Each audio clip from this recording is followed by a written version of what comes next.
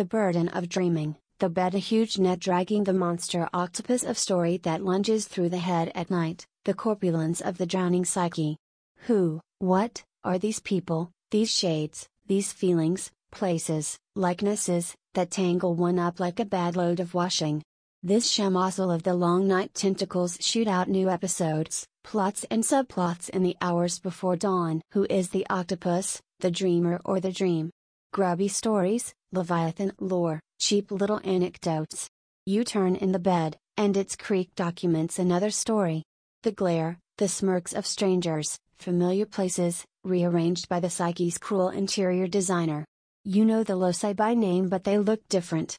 As if you are awakening from an anesthetic. In dreams, irony does not exist, even suspicion. Perspicuity is a struggle. You suffer physical pain if you try to break out of the dream. The dream and its fleshy, multifarious burdens insist to remain nave, compliant, committed.